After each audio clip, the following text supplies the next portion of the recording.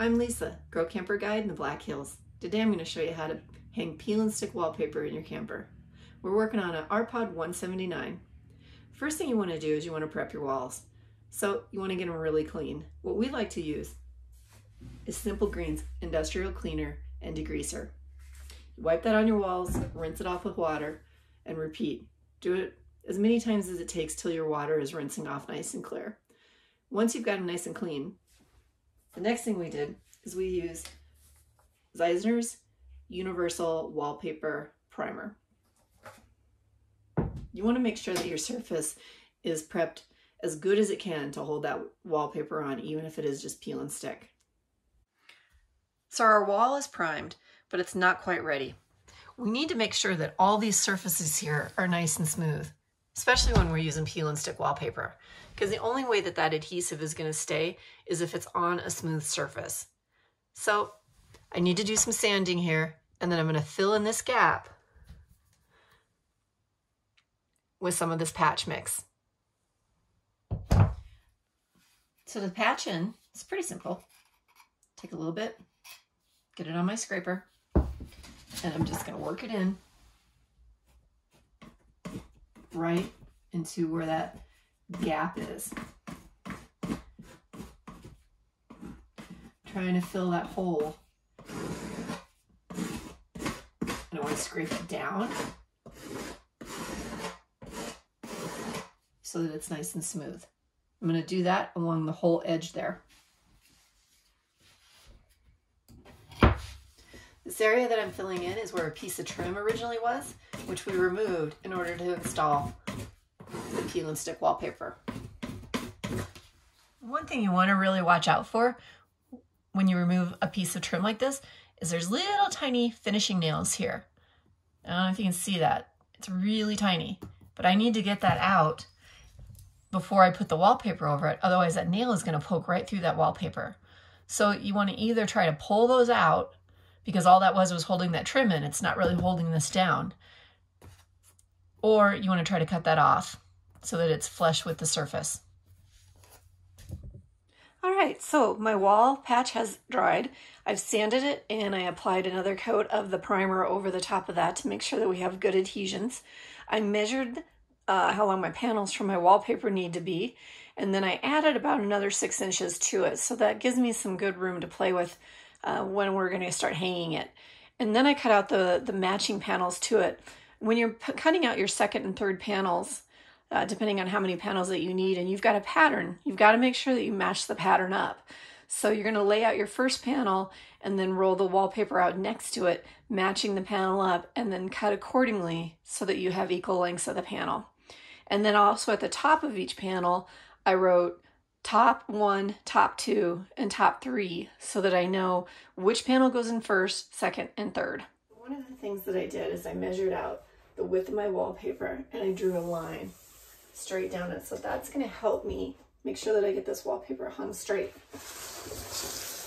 Now, when I start this, I'm going to put the paper flush with this edge over here, but I'm going to run it up over a little bit over this trim piece here. I'm not going to try to make it flush in here. I'm going to trim that off when we're all done so that it's nice and tight. And the other secret to putting this wallpaper on is a lot of them will recommend that you use like a squeegee to flatten this out. What I like to use is a good old-fashioned eraser, like a blackboard eraser, dry eraser. The reason being is it doesn't cause friction or heat and therefore doesn't stretch your paper or potentially tear it. So I like to use this. And the motion that you want to use is you always want to start in the center and work your way out, back and forth, or up and down. You do not want to go in circles. That's going to cause all kinds of problems. So back and forth very methodically in one, in either up and down or left to right. And you also want to get a friend to help you do this. So I'm going to get my husband and he's going to help me hang this. And what he's going to do is he's going to be responsible for, on the back of the paper, is helping to peel off the backing and holding that down so that it doesn't spring back up and get into the way of the paper as I'm smoothing it down. So we're going to go ahead and get this first panel hung.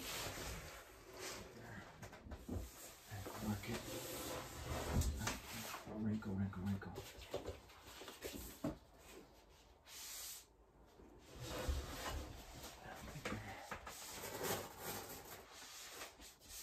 Wrinkle. Can I see it?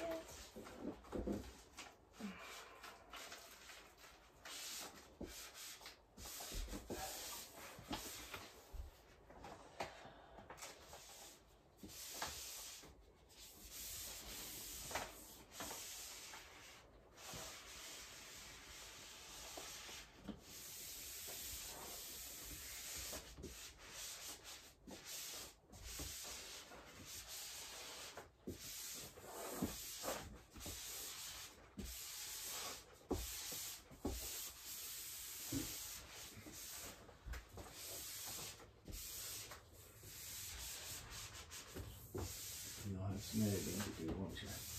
Yeah. Let's wrinkle right through here. Where? Right here.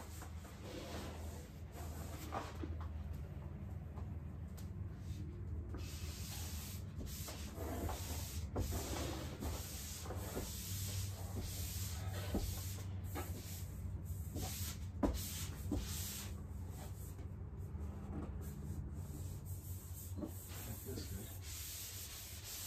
I think the hair dryer still. I think you do like that. You didn't? Yeah, I didn't elaborate on that.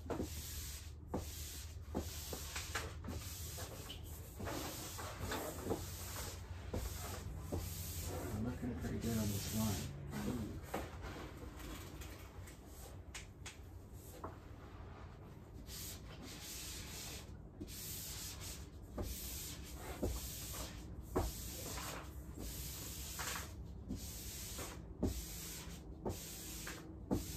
Wrinkle.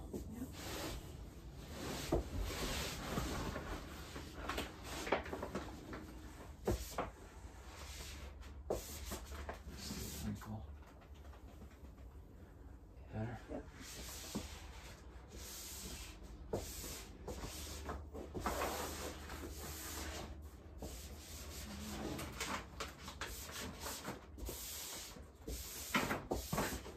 Right there.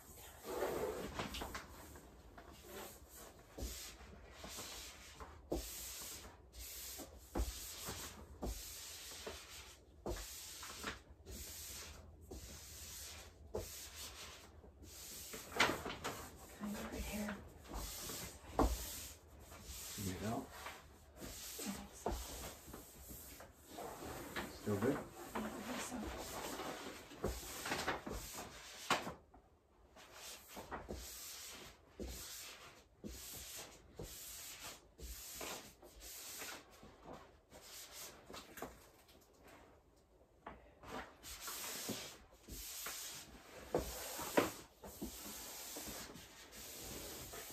Next time I'm gonna make you do real wallpaper. Easier. It's messy. I thought you hated it. Oh, take it off. It's just awful stuff to deal with.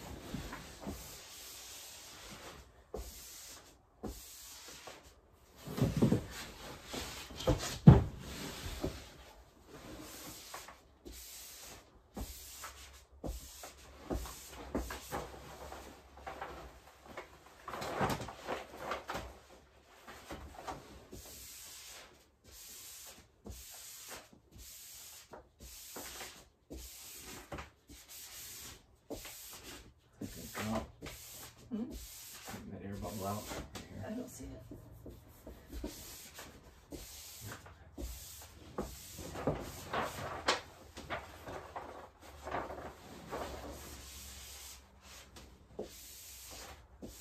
How are we doing on the corner?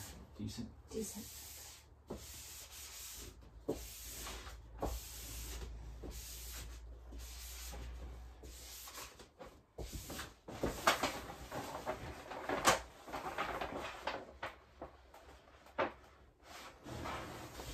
Keep going.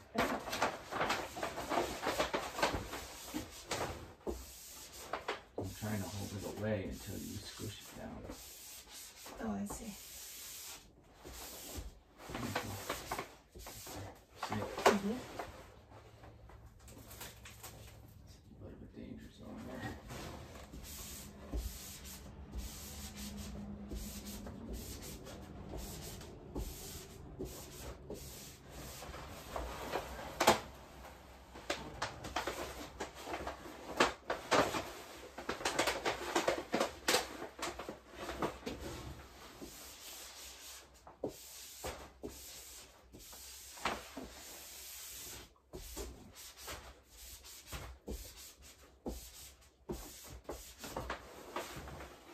That's pretty good. I love this one.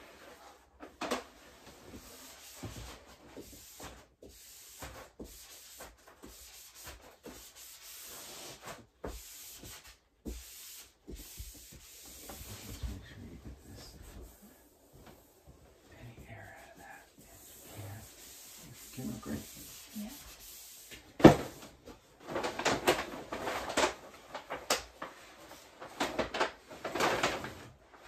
Think you can just go for it? Yeah. Grab it. Mm-hmm.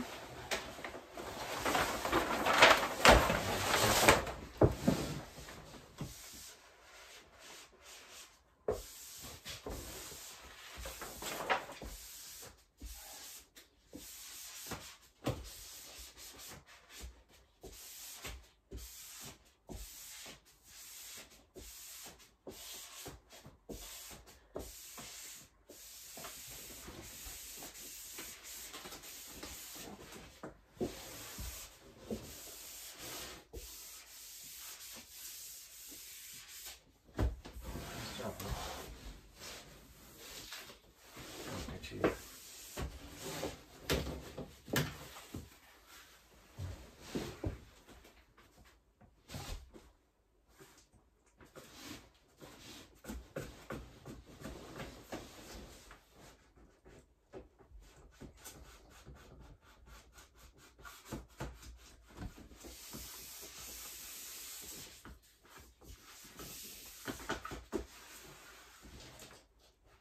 Rub that corner in a little bit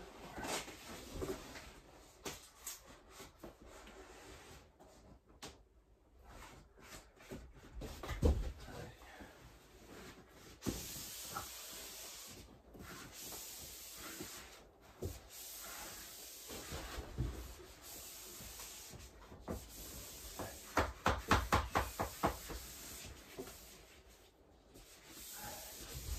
You're just gonna take your handy dandy little knife and cut that. Careful, careful, careful.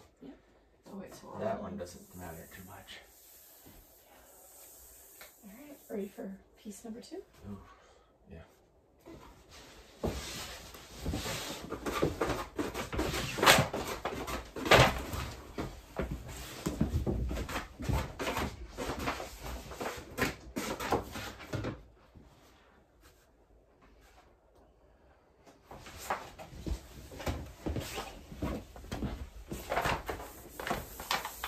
I think it's sticking good. Yeah. So I did not draw the second line. Okay. I think we'll be alright. Okay. Match pattern up. There's the pattern up.